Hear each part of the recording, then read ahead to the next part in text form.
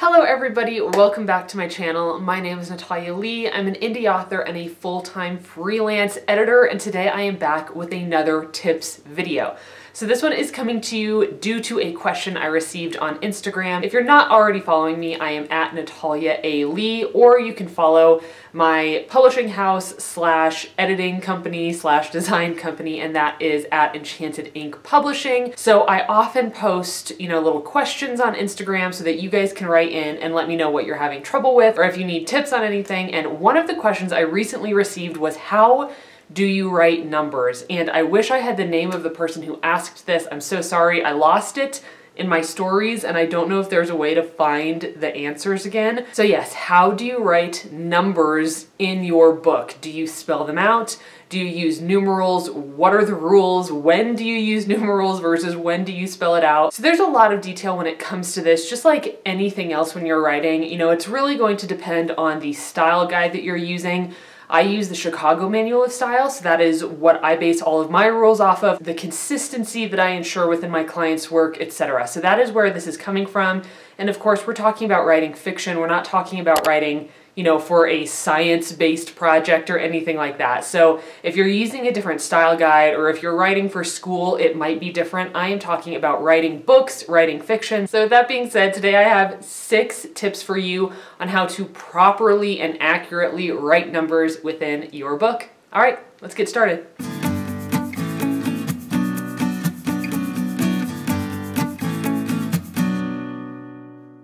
All right, tip number 1 is going to be your most basic. If you can remember any tip in this video, this is going to be the one you want to remember, and that is numbers 0 through 100 are spelled out. Now there is an alternative rule that would be numbers 0 through 9 are spelled out, but for my clients, I always stick by the rule that numbers 0 through 100 are spelled out. That's a really simple one to remember. Write it down if you need to, because this is going to be super helpful when you're writing your book. 0 through 100, you're going to spell them out. All right, rule number 2 is going to play off of rule number 1, and that is when we are working with larger numbers, such as hundreds, thousands, and 100,000s. We are going to spell it out when you have a number 0 through 100 followed by 100,000 or 100,000. So let's say you're saying 5,000, that is the word 5 followed by 1,000, that's going to be spelled out. 200,000, you're going to spell it out. However, if this is a number like 1,215, that's going to be a numeral. So numbers 1 through 100 followed by 100,000 or 100,000 are going to be spelled out. All right, tip number 3 has to do with where your number shows up in a sentence. So if your number, regardless of what that number is, even if it's, 5,310, which would typically be a numeral, if that shows up as the very first word in a sentence, it needs to be spelled out. And in cases like this, it's going to look very awkward to your reader, and it's going to be awkward for them to word out, 5,321 at the beginning of a sentence. So my recommendation is, if you have a number at the beginning of a sentence, especially one that is awkwardly, being written, it's awkward for your readers to try to figure out what you're talking about, it is always better to re-word that sentence, move your words around so that the number is not the very first thing at the beginning of the sentence. Because just remember, if the number is the very first word, it's the first thing that shows up in the sentence, it has to be spelled out. All right, tip number 4, we're going back to an easy one, and that is, if your number is very specific and it's over 100, it's going to be numerals. So I already mentioned that if you have a number 0 through 100 followed by 100,000 or 100,000, it's going to be spelled out. But if you have a number, even if it's like 101, that's going to be numerals. 150, that's going to be numerals. 200 would be written out because it's a 2 followed by 100. If it's 5,312, it's going to be numerals. So numbers 0 through 100 are spelled out. Numbers 0 through 100 followed by 100,000 or 100,000 are going to be spelled out.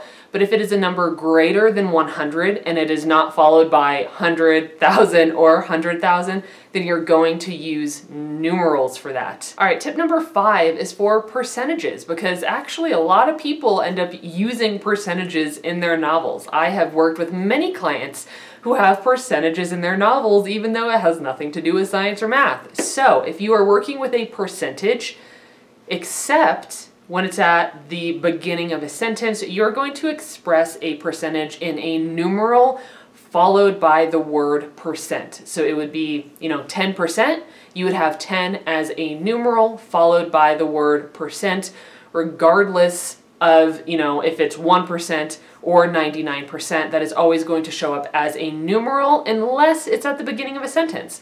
Because I already mentioned that any number appearing at the beginning of a sentence has to be spelled out. So again, if you have a percentage, at the very beginning of a sentence, 50% of students at Northwood High, take AP classes, or whatever your sentence is, it has to be spelled out. So in many cases, you're going to want to reword that sentence so that the numeral or the number, the percentage, whatever it is not showing up at the very beginning of your sentence, because it's going to look awkward and it's definitely going to feel awkward to your readers to have to figure out. But in general, percentages are expressed in a numeral followed by the word percent. All right, tip number 6 is going to be our final tip for the day, and that has to do with years. So years are going to be expressed in numerals, except at the beginning of a sentence. And again, if a year is showing up at the beginning of a sentence and it has to be spelled out, I would highly recommend that you reword that sentence. So here's an example for you. 2020 has been a crazy year. In that sentence, 2020 literally needs to be spelled out. So it's going to look a little bit awkward to your readers. You might simply reword it as, the year 2020 has been crazy. And in that sentence, 2020 would appear as a numeral. So years appear as numerals unless you got it at the beginning of a sentence, because numbers at the beginning of a sentence have to be spelled out. So you can see, based on these rules, that they build off of one another. Whether you're working with a regular number, a percentage, or a year, if it appears at the beginning of a sentence, it has to be spelled out. So in many of these situations, you're going to want to reword the sentence entirely to avoid the awkward phrasing and the awkward reading experience that's going to happen if you are spelling out large numbers at the beginning of your sentences. So there you guys have it. This was a really quick tips video on how to write numbers in your book. If you have any requests for editing content, writing tips, stuff like this, please let me know in the comments down below. I have a large running list of video topics that I want to film, and I can always add yours to it, especially if it's something simple like this and you just need a few little tips on how do I do this thing? How do I do this specific thing? And I would be very happy to help you. So if you are somebody who is looking for copy editing, a manuscript critique, proofreading, or book design, make sure to come check us out at enchantedinkpublishing.com. We also offer blurb edits, synopsis edits, query letter edits, almost anything you need for your book, we can offer it.